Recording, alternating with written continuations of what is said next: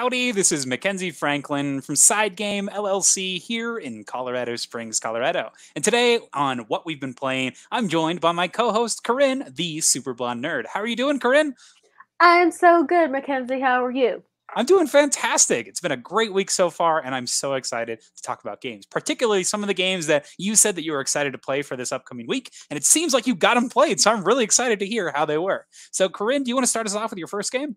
Sure. So we're going to be starting with the one that I actually talked about, not the one on the thumbnail, which is the Night Cage. So the Night Cage is, I saw it at Barnes & Noble, and I was like, ooh, a new spooky game for spooky season coming up. And it is a labyrinth cooperative survival game, I would say.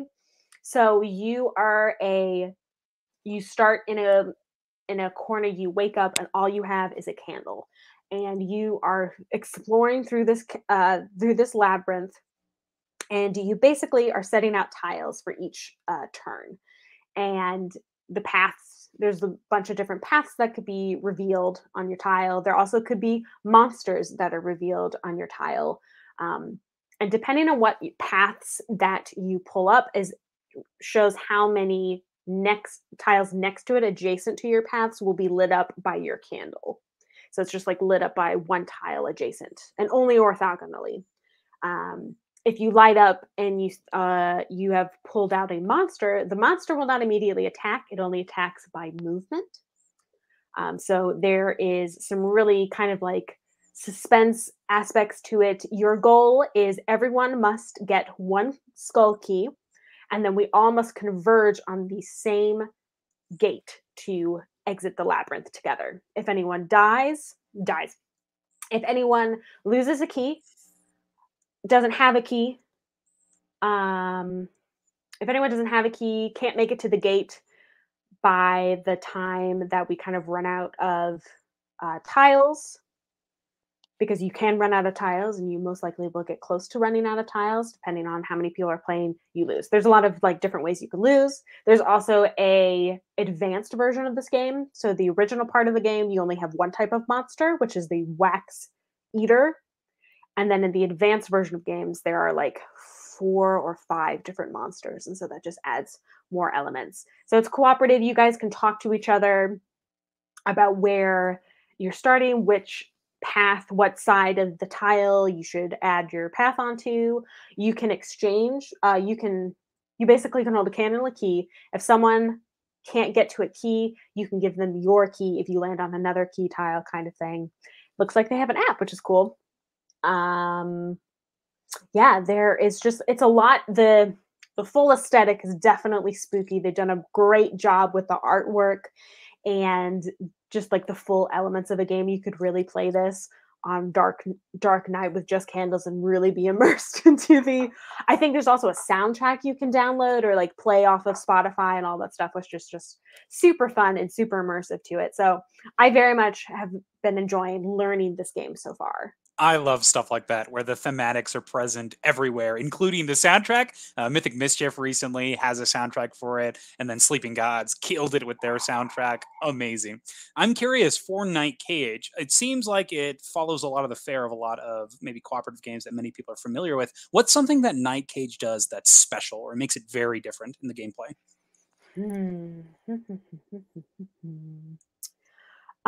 There is... Well, I don't know about like labyrinth games, like how a lot of those go, but like you can see on the board there's an open-ended bit to the grid. So if you have an end piece tile and let's say it's lit up on the side of the end of your labyrinth, it will affect the top tile piece because everything's connected. Interesting. That makes sense. So it's like a big hallway, essentially? Basically, yeah. Oh, cool. And it's just kind of like what is it, like an optical illusion where it's like never ending kind of thing. So as long as it's connected, and that's the same thing with monsters. If there is a tile to connect, if there's like a tile on the top and tile on the bottom, and you move and you're attacked by a monster, that monster will go through that tile onto the next tile because it's all connected. And like the labyrinth is ever changing.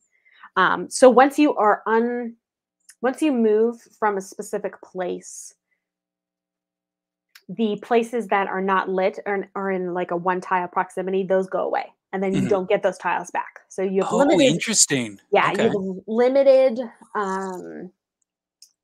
limited amount of tiles, like I was saying. So, and it's really, if you saw back on the thematic kind of aspect of it, there's a big cardboard candle that holds all the tiles. So you're basically seeing the candle like slowly, the light's gonna go out, and that's not good for your players. That's so fun. So Yeah. I love the thematics there with that candlelight being that stack of tiles. Super fun. I like how they Mhm. integrated that. But I also really enjoy the whole idea that it's so dark that when you leave a place, it gets dark again. That makes so much sense. That's really cool. Now, Yeah. can you go back to areas that you had just left just to play more tiles, or is that probably not a good idea because the enemies are going to be around there? You can go back to a place that you've been before. And yeah, it depends on what you Hmm. pull on the tiles. So you could head back because, like I said, the labyrinth is ever changing. So if you head back, you could find a key, or you could find a monster, or you could just find another path. So it's just the randomness, and that's like the I guess less strategic part is that you're definitely subjected to the luck of the drawing the tiles. So if you stay the other option is so you can move constantly, or you can stay and use a nerve, and everyone gets one nerve at the beginning. You can only have a maximum of two nerves, and you can use those nerves to either stay put, so you don't have to move and keep whatever you want lit a light for at least another turn, as well as you can use your nerve to attack the monster and take on just get it over with, basically. So there's definitely different aspects of your turn. It's not just, oh, I'm moving around. Like, there are different aspects of the gameplay. Excellent. Yeah. Anything else to add on to the night cage? Mm. Someone was definitely in a dark place when they made this. but I'm but yeah, it's very good. It's very creepy. It's all of the spookiness. So definitely recommend if you like spooky games. Gotcha. Good recommendation. So did it live up to your expectations when you saw it at the store? It did, yeah. Good. I mean, it was definitely, I don't know, not exactly what I was expecting, but it was really cool. Excellent. Perfect. So that is the Night Cage, our first game. And that brings us to our second game here. This is one that's been receiving a lot of buzz. One of the games that was super hot to get while you're at Gen Con. And this Mm. is Cat in the Box. So that one is on the thumbnail there. So Cat in the Box. And this is a trick taking game that really benefits if you already know how to play a trick taking game. But have no fear. You can definitely run through some practice games before you get in. But the thing that makes this game different is that normally in a trick taking game, you're playing colored suits, and those suits are going to allow you to hopefully win tricks. If you play the highest number, then you win. If you play out of suit, though, it's a way to get rid of maybe suboptimal cards and for future hands, but there is a trump suit that's going to allow you to win automatically if you have the highest trump that's played. So the twist here is that all of the cards in Cat in the Box are completely blank. They're all this black color, and anytime you play a card, you immediately decide what color it is at that moment.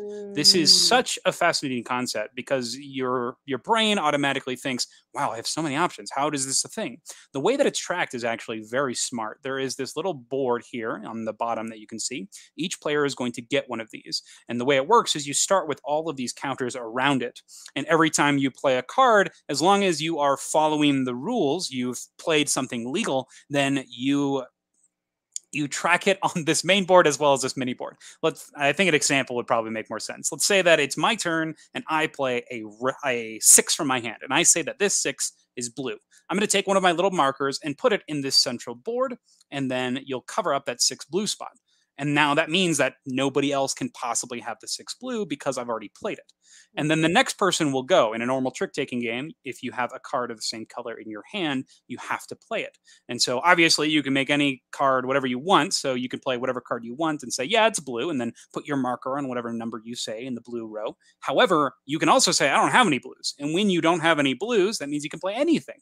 So that means that on your little card, that little square one with the X's, you remove the token off of the X for blue because now you don't have any blues. You've claimed that you don't have any. So for the rest of the entire round, you can't play blues. And it's going to go like that because you have to not only fit your hand appropriately, but you also have to play cards in legal placements. And the more that you claim that you don't have a specific color, that might be good for setting you up for potentially winning tricks in the future, but it also is going to narrow your options later. And that's a really cool aspect of the game is you're going to score points for two main ways. First way, for every trick you get a point, which is great. But you also are going to bid on how many tricks you win. And if you are correct on your bid, you're actually going to score points based on these markers that you have in that central area. And so the markers, once again, you'll place them on here if you decide to claim a trick of this, if you claim that a card is a specific color. So if I play the blue 5, I'm going to put my little marker on the blue 5 section. If you successfully get your bid correct, you score points based on your biggest group of touching pieces on this central board.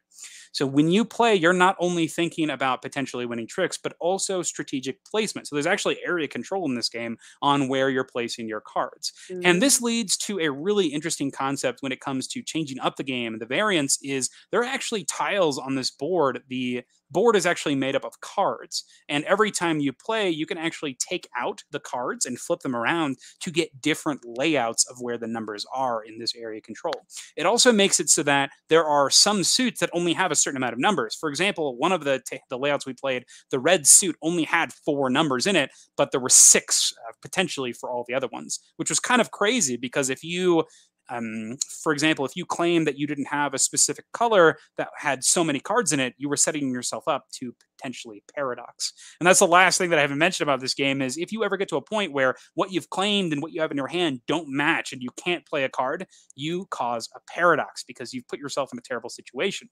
And when a paradox happens, whoever causes the paradox immediately ends the round. So no one even finishes the trick, which is terrible because it happens all the time where a paradox happens and person's about to win the trick and that's going to put them at their bid, but then the paradox happens, they don't finish it. It's super frustrating. Love it. But also, if for each trick you win, if you cause the paradox, you lose a point instead of getting a point for each trick. So it is terrible to be the person that does it.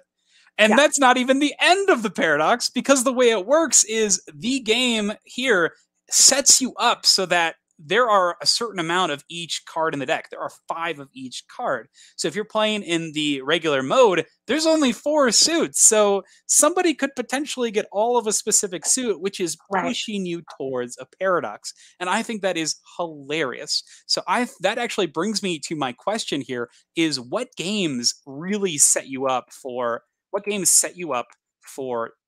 catastrophe or really awesome moments? Because I think that in this case, the paradox can be a really awesome moment. What do you think, Corinn?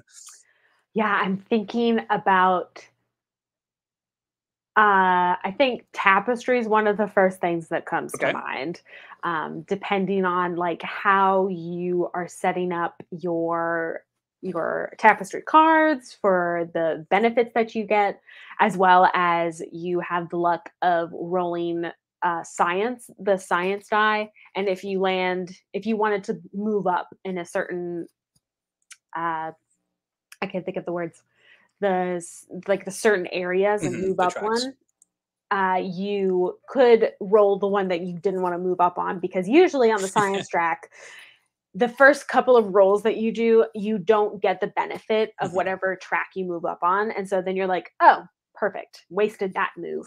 Because you can choose not to move up on that track, but you're also just not. You basically ruined that move for yourself because you wanted to move up on a certain track, but you got the one that you didn't want to move up on. So that's a little bit of setup. It's not a catastrophe, but it's definitely not a good thing.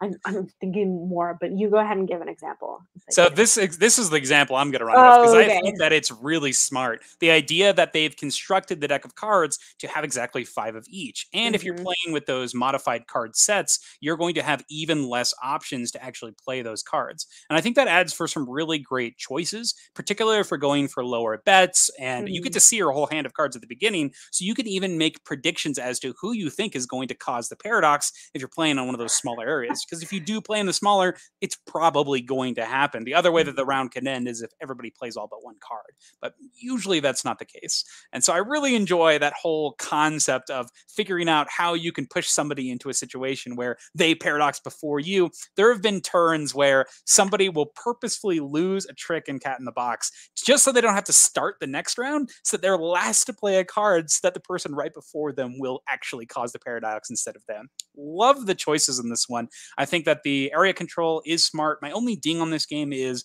as you play the original version of the game, there seems to be some patterns that recur.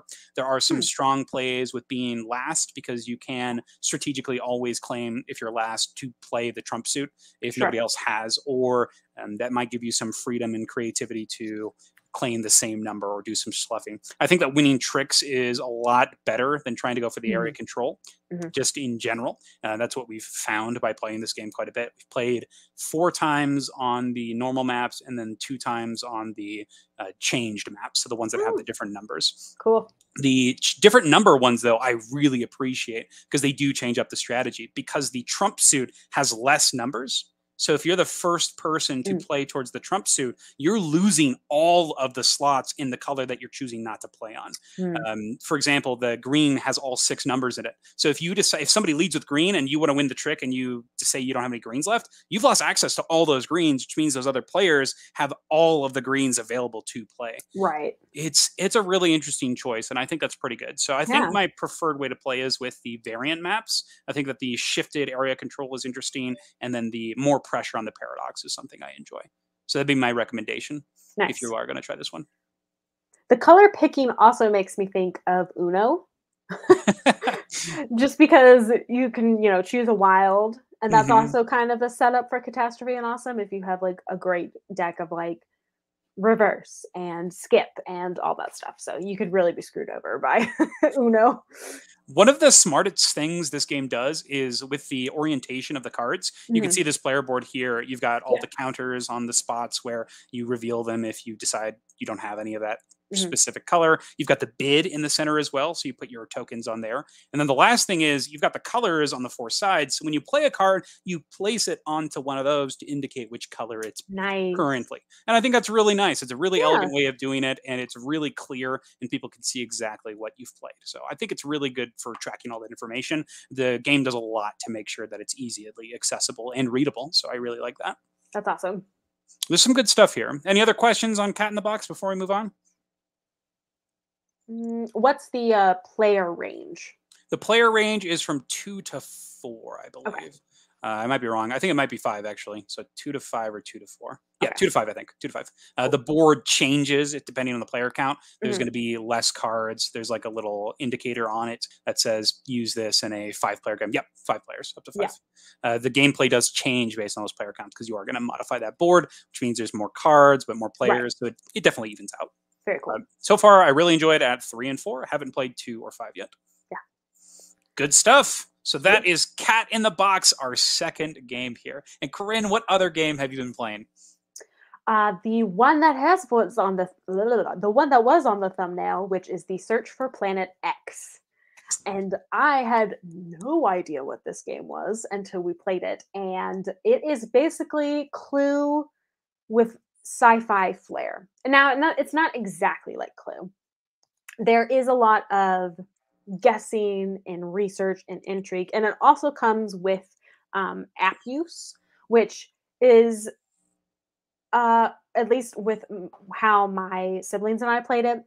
So you download the app and we just passed around one phone. Everyone could do their own on their own phone if they wanted to, but you are specific, you choose your specific player. So each of us are represented by a season and also like a telescope, and you can choose different actions.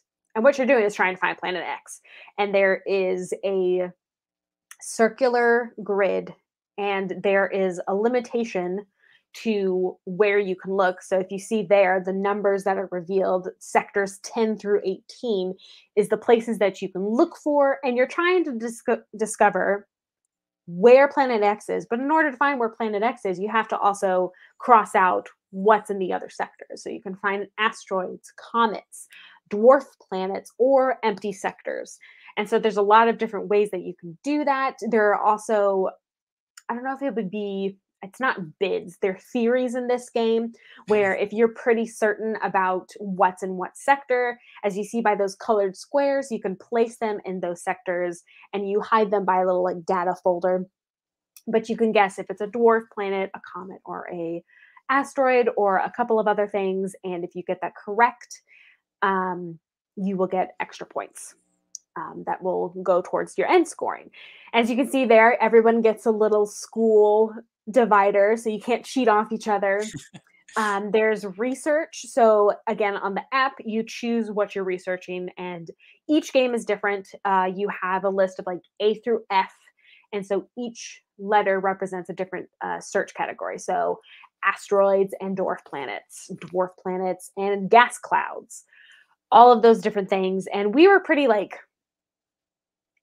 just open and said the whole thing, but you could just say, I'm researching A, and everyone will know what A is because you're writing it down. You write it down at the beginning of the game, so everyone knows what each research topic is, as well as you can survey. And when you survey, you can choose, that's kind of you investigating and kind of giving clues to other people of what you're investigating. Because then, so let's say I am searching and I'm pretty certain where gas clouds are, but I want to make sure that I'm not missing anything. So I'm like, I'm going to survey sectors 2 through 7 for gas clouds.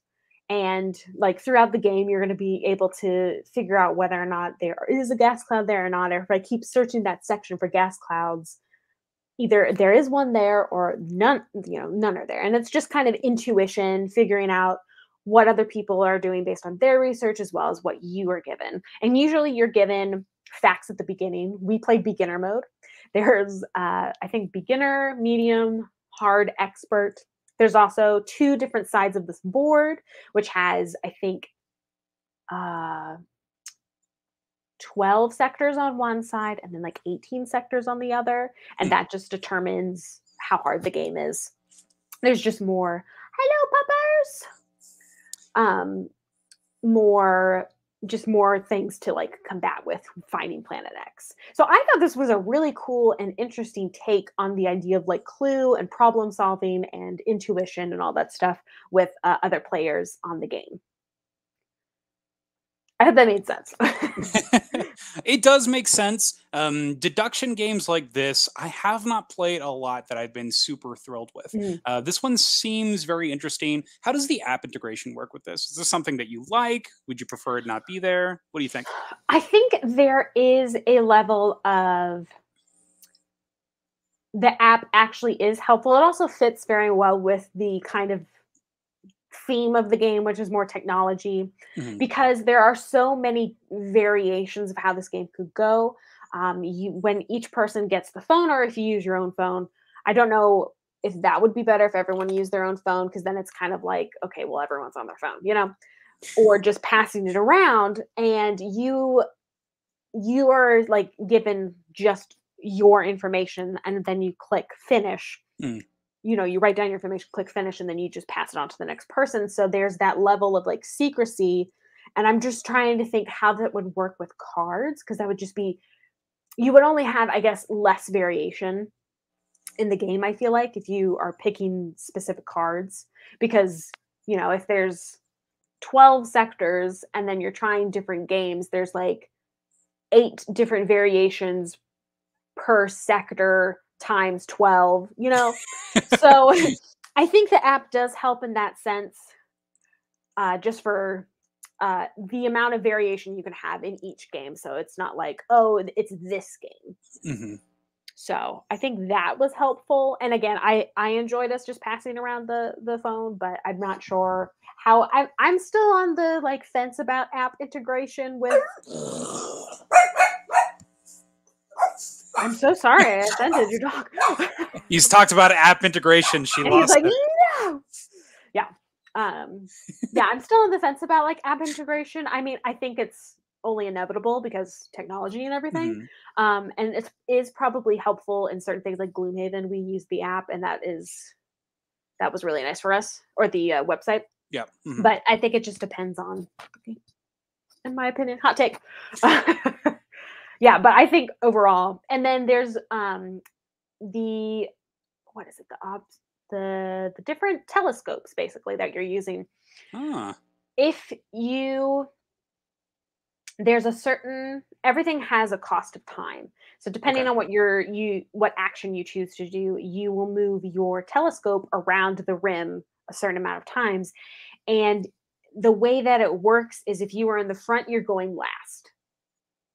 And so depending on what actions you choose, you might not get a turn for like Hmm.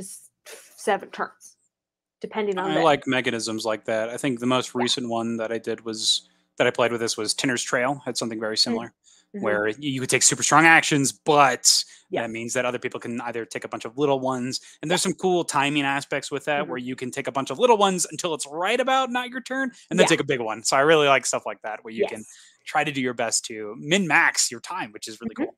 And there are the two biggest action or the two what did you say, big actions? Yeah, like big time investment actions. Yeah. The two big time investment you can do this twice, I should say, is not survey. What was the word?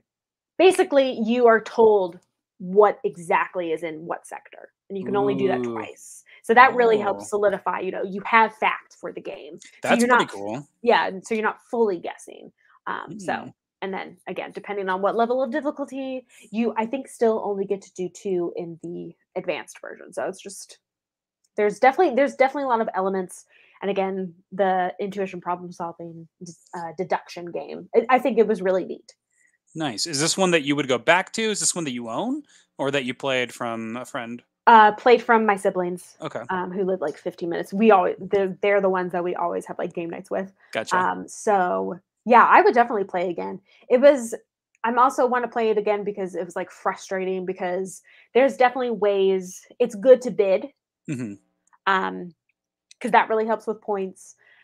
And if you're the first person to bid correctly, you get like an extra point. Hmm. Okay. So yeah, there's again lots of elements. So I would definitely play it again. And I think if you like deduction games, I would definitely try it out because it is a different flavor and there are some different mechanics.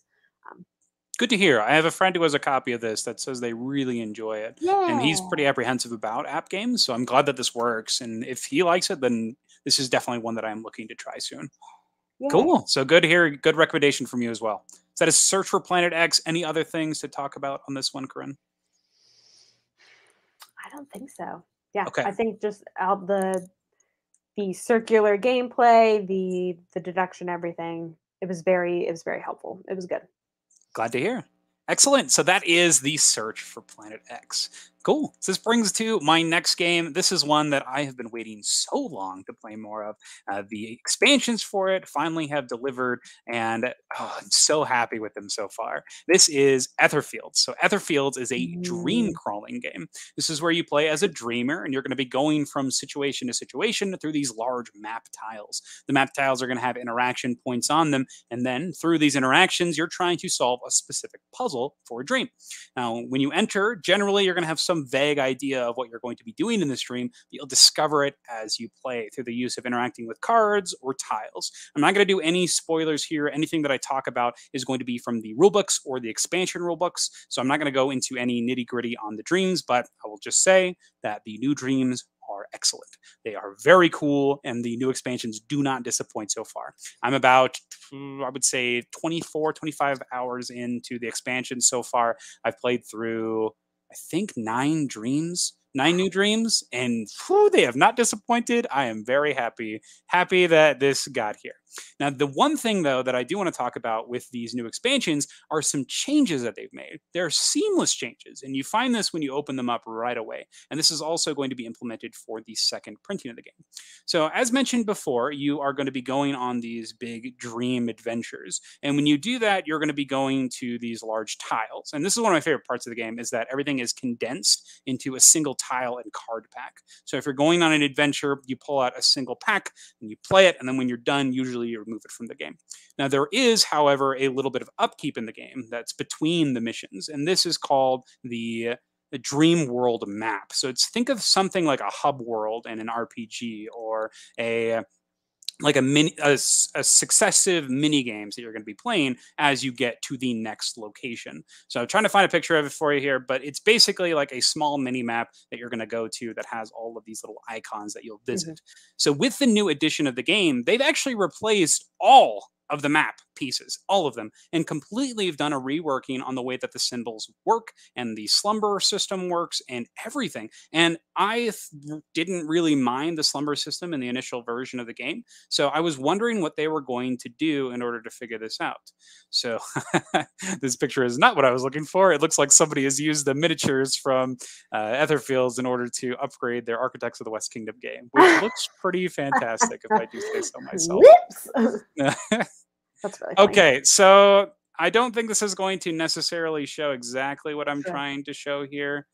But do you keep track, kind of like in I think it's Gloomhaven, where you have like stickers to cover over certain places that you visited, or how is the upkeep, I guess? So no stickers. It's generally all in the form of cards. You start with a lot of stuff not unlocked, and as you unlock new things, and you can sort of see it in this bottom section here. There's like a bit of the map. It's in this. There's 8 tiles potentially. There's a room for 8. And then as you get new ones, they'll slide into this large map. So you'll start unlocking more and more. Cool. So I'm not going to talk about that anymore. I'm not going to try to find this picture. But the big thing here is they've replaced the entire map and they've changed the symbols. And I think that the new changes are brilliant. I think that they're seamless and they really will improve the quality of life. They keep the slumber system in, which are kind of mini encounters between your big ones. And they allow recurring characters to show up from mission to mission. And I think that's really awesome. You're able to also use this time to set up your character. So for example, the mission might say you have 3 turns to combat this thing, or you have 2 turns to interact with this merchant that's there. And so during this time, you will still get to draw like you were in a normal mission, and you can play these progress cards, which get you special abilities. You can rest, interact with the map pieces, and when you're finished, you'll move on to that Dreamworld map and go to your next location. The way that they've changed it, though, is they've actually made it so that the slumber cards are no longer on the map. Instead, they've made it so that the points where you actually go on your adventures, if you land on one of those, if you don't have enough keys to start an adventure, you participate in a slumber and you gain a key. So normally you were going around this map, there were specific locations where you could get keys, but now they've basically combined 3 different symbols into one. And it makes perfect sense. You are having way less of these slumbers, so you're actually getting to play more of the dreams, but you still have enough to where you're able to set up and actually start and enjoy the dream. And I think it's a really healthy change, and I think it's going to be a great option for players. And in addition to that, they've actually made an option where you can play, I think it's called a hyper sleep or something like that mode, where it's an additional 2 cards, where if you play with them, you essentially completely skip the slumbers, so you're only playing those big packet dreams. So you can basically just focus on these larger puzzles as opposed to interacting with the world of Etherfield itself. So some really healthy changes, and I was really, really impressed with them in general. Cool. So I'm not going to get into any more details here, but I do want to say that I am thrilled with the expansions. If you like Etherfield's expansions are going to be more unique and interesting takes on the dreams, and I think that's excellent. That's exactly what you're looking for if you like a game like this. And there are also going to be some changes to the core mechanisms here. If anybody has started the Heartbeat campaign, I'm just going to leave this up here as a clue as to something that I am really happy about. It won't make any sense to you if you don't know if you haven't started that campaign. So take a look at that. Pretty cool. So this is base game stuff, though, so you're not missing anything. If no spoilers here, if you're just looking at this. In my question, though, I did have a follow-up question for this. Well, first off, do you have any questions about Etherfields or anything you want to know about this game? Gosh, all of it. No, go into that later. No, it looks super awesome, and definitely a like campaign long, like awesome storytelling. Kind of reminds me of Gloomhaven and Tainted Grail, with like the cards like traveling to each card and like different interactions and things and collections. So it sounds really cool. Yeah. It's a blast. I'm having a lot of fun. I'm going to give my disclaimer here. If you are playing this game for the first time, I do recommend that you play as either the gambler character or and I don't remember its name, the gambler or the dreamer, the blue one, whatever the blue one is, the blue or the yellow character. The yellow character allows you to re-roll dice And then the Dreamer allows you to take your removed from play cards and turn them into a currency of whatever you want. And I think that's pretty dang helpful. It allows you to take more powerful actions and do more turns, and allows you to do a lot of, the term is burst, where you can just allocate a lot of resources to a specific action if that's what you're looking for. So I really appreciate that that's a thing here. But yeah, Etherfields is a blast, and I am enjoying it in general. So this does bring to my question, though, with Etherfields is, what games for you have amazing ways to modify the player experience? In this case, it's the replacement of the initial maps. It's the addition of ways to actually modify your experience if you want to play with that slumber mode, if you don't want to play with it. And I think this game does a lot for that, to make it so that you are having fun with the game no matter which way you want to play it. So Corinn, are there any games that you've played that have completely changed the experience or have ways to modify it? Again, I'm going to my answer, which was last time, which was Tapestry, because it's more of, they are consistent. I think, well, who knows? Because my husband just told me like a week ago that they had a new update of like all of their updates for the game. They've been constantly working on sending like a graph of all of the different civilizations and basically making tweaks. And this is from like the actual like Stonemaier and all that. So they're making these game choices and either decreasing the ability for some civilizations while increasing the ability for others, as well as I really think that the arts and architecture expansion really added to Tapestry. I think it completed it, gave it another good element to the game, as well as just adding to that theme of what makes a civilization. So I think that they're improving their game a lot more with the changes of the civilizations and that kind of rules. But I think the expansion of arts and architecture would be the thing that I think really added to it, because there's not only different civilizations you can add, but I really liked that they added different your civilization maps. Added different either like limitations, or there's one that's, instead of it's a 9x9 grid, it's like an 11x9 grid or 11x11 grid. So just a couple of additional things which just made it a little bit more interesting. And those what are they called? They're the boards that you can add onto your resource tracks. Oh, the innovations. Yes. Yeah, they just add more pointage accumulations benefits to the more houses that you develop and put in your civilization. Yep, I'm a big fan. I really like that expansion. I think it's a must if you're getting Tapestry just in general. Yeah. For me, the games, in addition to Etherfields, but I don't want to dive too much because that was kind of what my talk was here. But some games that I want to bring up here are Spirit Island. I think does a really good job at this. They start off with just spirits of different levels and difficulties, and I think that's really well done.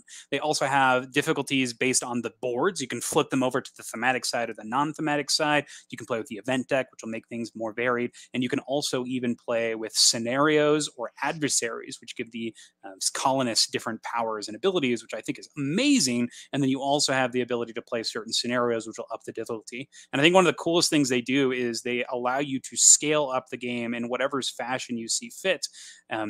You have options for, you basically have these rows and columns that say you have all of these difficulty levels that you can go up to. And I think that's so neat because it's very clean in the way that you can modify it. Some other games off the top of my head, another Eric Roos game, and for science, it's a dexterity block building game where you can add and make it as difficult as you want. You can definitely tell there's some design experience from Spirit Island put into that. And then, of course, one of my favorites, Marvel Champions, does a really good job when it comes to all the different modular sets, the different expert difficulty and standard expert difficulty that you can go with. I think that there's some great options for changing things, particularly in card-based game or games that have lots of different scenarios and options. So I think there's a lot of good games out there that have this idea in mind to make it so that the game can be for everybody. And I love that. I think that's really cool. Just a great design philosophy, in my opinion. So if you are watching and you have any ideas of games that have amazing ways to modify their experience for players, please let me know down in the comments below. But Tapestry and Spirit Island, Marvel Champions, all these games have great ways to do so. Root. Root. That's a good choice. What any more thoughts on Root? Just like the newest expansions that came out with like some Yes. new not civilizations, factions, I think. Yes. New I factions and the love hirelings. Good stuff. Yes, exactly. Yeah, just added elements to the game. It's so good. I could talk about the hirelings all day. We just played a game recently, and they really work as a really good catch-up mechanism. It was awesome. It made the game super tense. Everybody was within a turn of winning, and then the switch of control was really cool. I really enjoy that. That's literally what our last game was like, where the pointage was so close. Yes. Oh, we played a game. Go ahead. It's just like it started with like someone was like really taking the lead, and all of a sudden someone came like from behind and was just like right up to the closer. We're like, oh no, who's gonna win? It was awesome. Oh, it's so good. There's some great stuff in there. We had a game where we played with the who is it? The Woodland Alliance. We played with the cats, and then we played with who's the newest character, the Berserker Mouse. So those are our three factions that we're playing. So much. And it was such a tense game. We played on the river map. So one of the locations was Black Market and the other one was the pond. But the factions that we had one that were the minor moles that would just pop up out of nowhere and just deal big damage to some big control points. And then we also had the porcupines, I believe. And they basically were just super annoying when it came to protecting the other faction events. So really enjoy this one. I think the hirelings are a must, particularly in low player count games, but I just think they're super fun and thematic in general. If you've played Root at least once, I would throw them in no matter what. That's awesome. Oh, they're so good. And we have some comments here. We got Michael here. Thanks for joining us in the chat. Got to play Wonderland's War and Dice Throne. Really liked them both. I'm glad you did. I'm glad you enjoyed them. I'm a big fan of Wonderland's War, so happy that you were able to enjoy it too. Have you played either of these games, Corinn? I have not. I know that Dice Throne was recommended last week for talking about like my love of Yahtzee and games. So I'm very excited to hear that Dice Throne has like another positive review. So I definitely want to check out both. So that's awesome. If you were to check out Dice Throne, would you get the generic set, like the fantasy world that they've created, or would you get the Marvel one? Which one are you more interested in? Oh, that's so hard because I love fantasy and I love Marvel. I don't know. Both. No. My husband would not approve. He would be like, why? Why do you need both? Yeah, I have to decide. All right. So this brings us to our next game. Corinn, what are we talking about? Our last game for this episode from you. This game we are talking about Meadow. Yeah. Which is another like just pretty little woodland creature. It's a tableau building game, and it has it was stunning to learn that each card is different artwork, which is it's just crazy because there's a lot of cards and it's beautiful artwork. You are matching up. You have 10. You can have 10 ground pieces, ground cards, and then you are building certain cards on top of whatever type of ground that it was required, as well as you are stacking up creatures and different elements what is it? But like taking turns, the way that they do that is very interesting. You have 4 basically looking like wooden signs or like a picket fence, like a piece of a picket fence.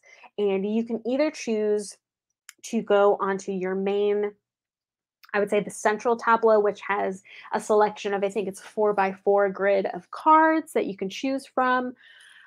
And each number indicates, so you have 1 through 4, and the number indicates what card you're going for in that row. So if you're choosing 1, you're choosing the card that's right next to you, number 1. If you're choosing 2, it's the card 2 cards in. Depending on what size you're coming from, too, you can go on the right or the left side or the bottom.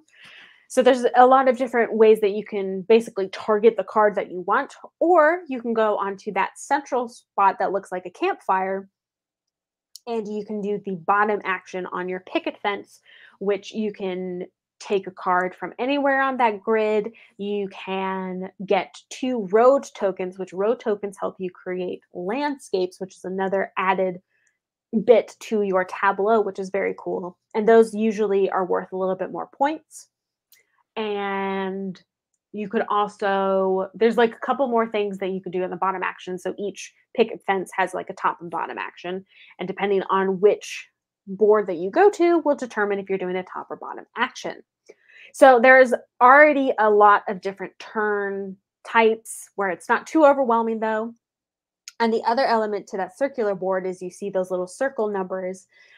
Depending on the symbols that are around the campfire, if you have a pair of cards that have corresponding symbols on them on your tableau, you can put your circle that's based on the color that you're playing, and that will give you extra points. And you start with your lowest point, and you can do that up to 3 times. So you get 2 points, 3 points, 4 points, depending on if you have those certain symbols and like a pair that is shown on your tableau. Because the other thing about your tableau is that you're going to be covering your cards a lot by because you have to like stack it on top of whatever cards you need to create, like to play another card down, if that makes sense. So there's a lot of iconography along with the symbols that you need to make certain cards, as well as the ground symbols. But it's very easy to pick up. It's not too overwhelming in the sense of the iconography and everything. So, and it's a pretty simple point system. You're just, the more cards you play, the more points you get, the more cards you have, and the different symbols you have, the more different types of cards you can play. And so it was a very fun game to pick up. I've only played it once, so I'm hoping that I'm explaining it right. But yeah, it was really fun, and there was definitely a lot of a learning curve, but it wasn't hard. Like I said, it wasn't a big learning curve. Pretty simple to pick up. Artwork, beautiful.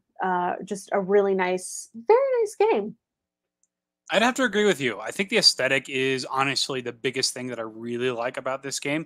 We actually just recently got this one into our library. It'll show up on our Games that Enter the library. And I have to agree with you. I think this one is extremely easy to pick up. Once you start playing, you just go, and then the game's over, and you're like, what?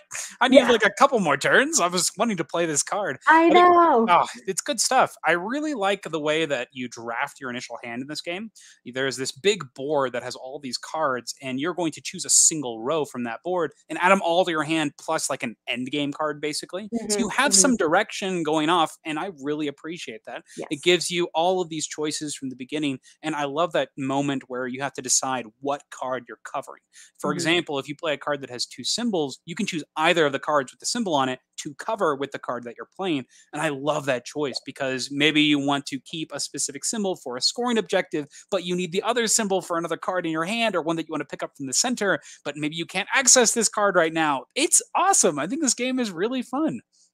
Yeah, I definitely agree. There is a lot of variety and ability to kind of change your tactics through the game. So it's very good. And again, it's so pretty and painterly and very calming. So if you like forest creatures and just really pretty artwork, and then again, it's a simple enough game, but it's strategic. And I also think I can't think of the word where it's not waiting too long for your turn.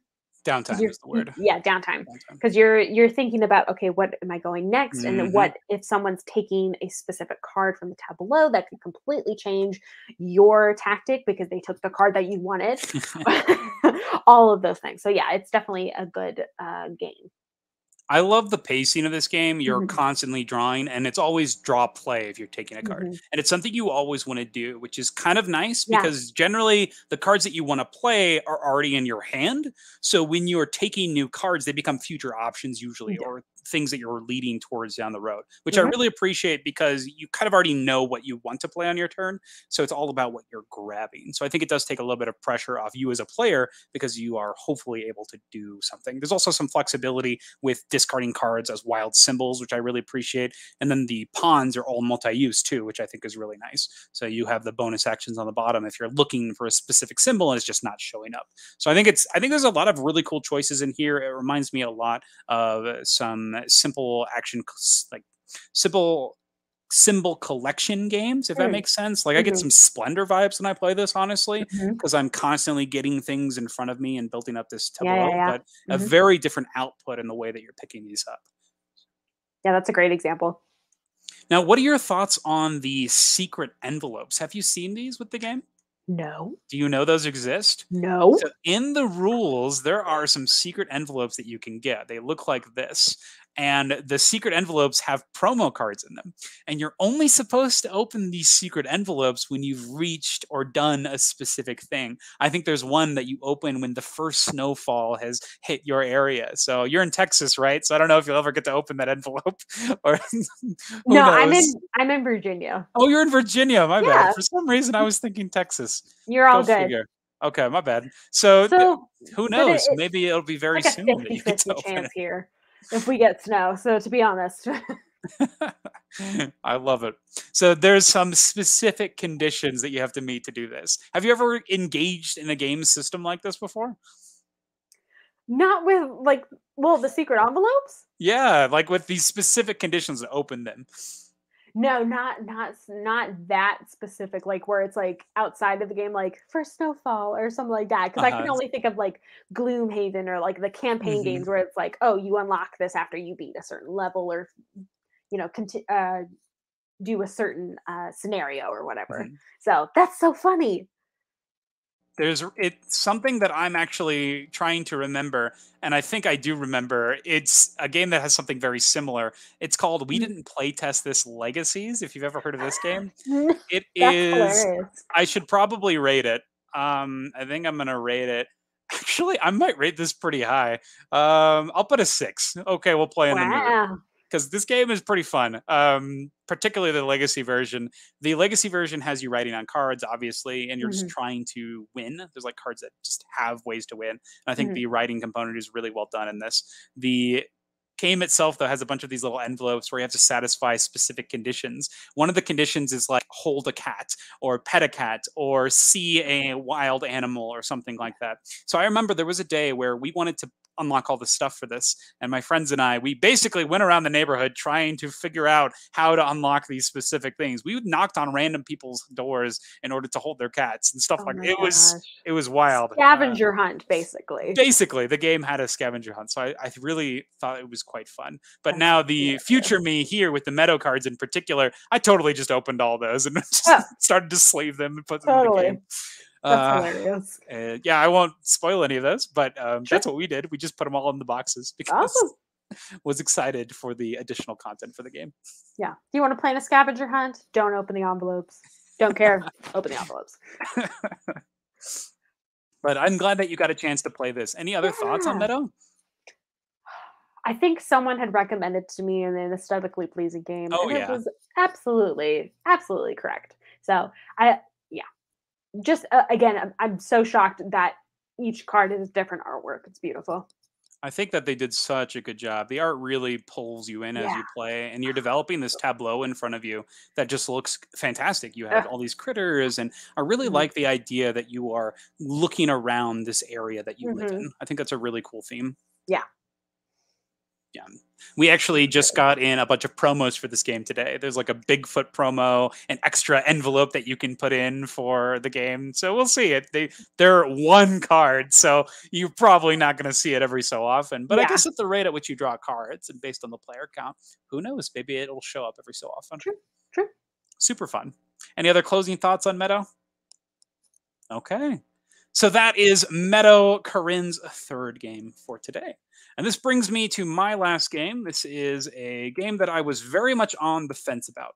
And I did not back the Kickstarter because I was not that interested at the time. However, I did find a really good deal on it for a Kickstarter edition. So I decided to give it a try. And this is a game that features 2 distinct asymmetric roles.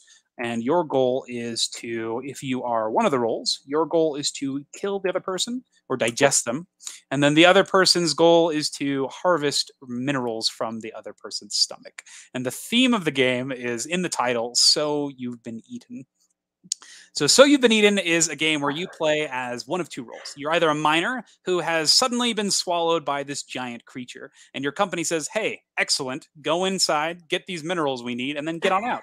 And so your goal is to collect 10 or 8 minerals, something like that.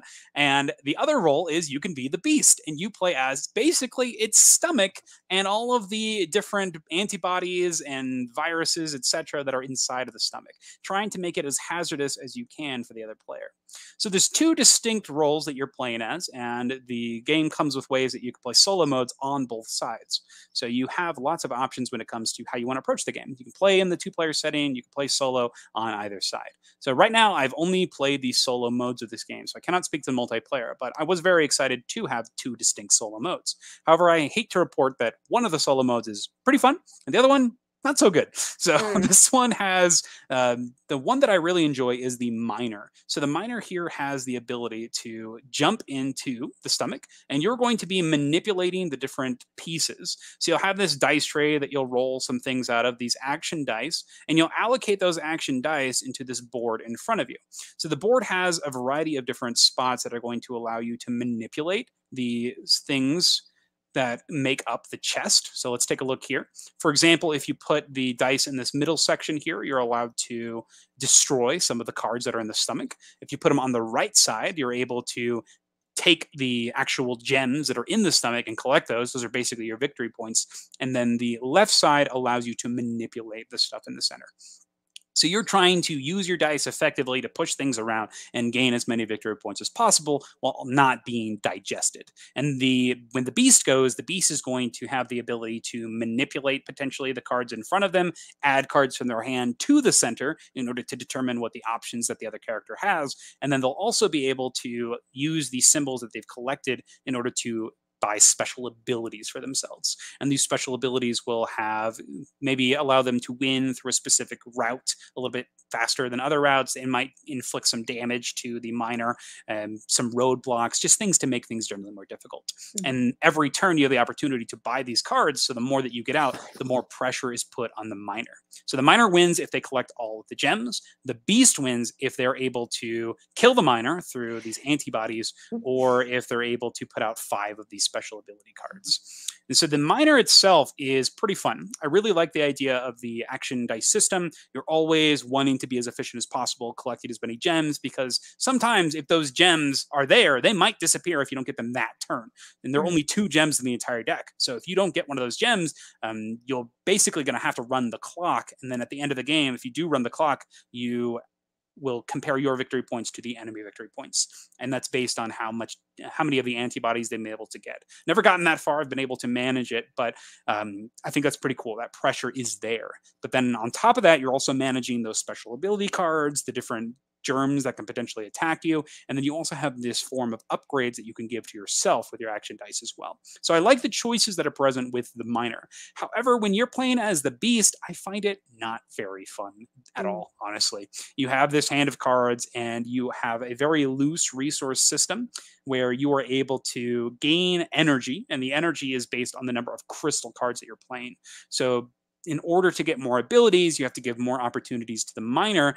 And I don't think this choice is as exciting as the dice placement actions in the miner.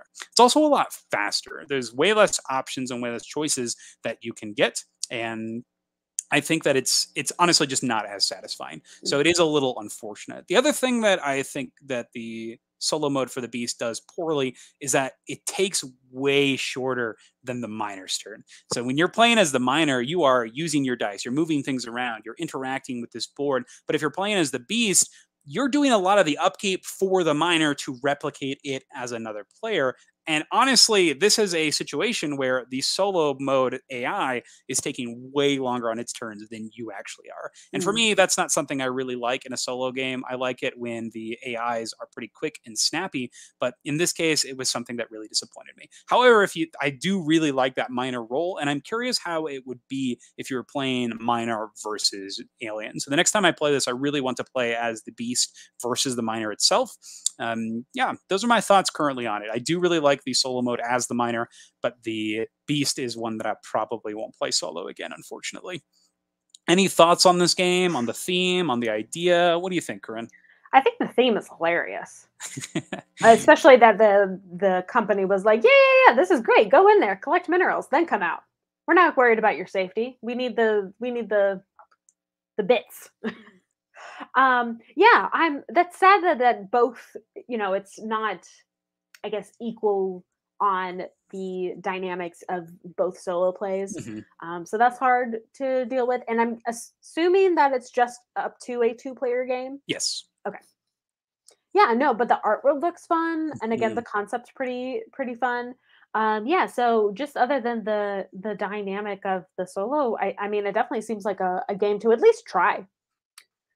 And that's what I would definitely say is give it a try. I think it'll be a solo puzzle that is fun to play every so Mhm. often. That's kind of where I'm at with it. Honestly, it's been a little bit overshadowed by Mythic Mischief recently for like Mm, something in that abstract space. And so I've sure. been pulling Mythic Mischief out more than I've been playing So You've Been Eaten. Yeah. But I am curious to see how this plays at two player, to see that asymmetric work, Yeah. and want to try the beast in the asymmetric player comp because I do think the experience of the minor will be the same. Mm, So, which I appreciate. I like that they were able to replicate the use of the minor in that solo mode. So I think that's yeah. really awesome. Very cool. Yeah, the art's Quancha and Moria. They did a good job with that in general, and I'm pretty impressed with the deluxe production. The only nitpick I have the entire deluxe production is that the dice tower does not fit in the box, and that is a sin because they've made the Ah, box bigger in order to. I don't know why it wasn't big enough to hold the actual extra upgraded components, huh. which is super frustrating. So Yeah. pretty annoying. You either are going to have lid lift on the box, and then it could potentially get squished a little bit. It is pretty durable, so probably not. I don't mind lid lift that much, but it is kind of annoying because there's some wasted space there as well. So Yeah. unfortunate. I was gonna say I like that there's like a dice tower and like Mhm. wingspan, but that stinks that it doesn't fit. Yeah, it's pretty annoying. But overall, was happy that I did get to try this one. I do think I'll come back to that solo minor mode. And we got Emily in the chat here. Good to see you, Emily. Very interested in this game. I hope that you enjoy it. Cool. Definitely give it the minor a try. I think that'll be the solo mode to go to. And let me know if you play the competitive version, playing as the beast. I'd really like to hear how that plays.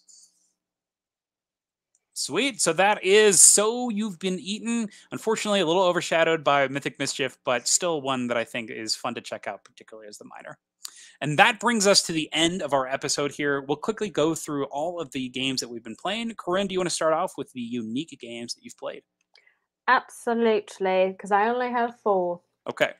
which is Planet X, Search for Planet X, Night Cage, Meadow, and Quartz. Quartz, what's that?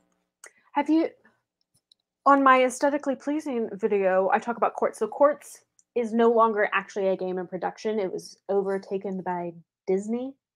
Huh.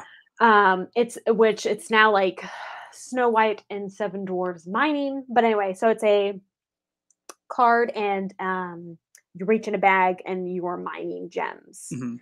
And so each time, each gem color is worth different points. If you get two obsidian, you know what I'm talking about? Yeah, I've played this game. Okay, Yeah. cool.